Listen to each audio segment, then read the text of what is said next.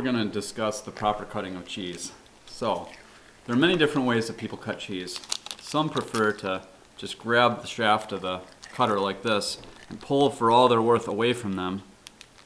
But see, then what happens is the cheese breaks off on the end. So there is a better way. First, you place your thumb right on the end of the cheese to prevent the breakage of the cheese. Then you carefully slice such that the slicer hits your thumb at the end to prevent that breaking, to make a nice clean cut. What do people do to cause the cheese to come apart in little bits?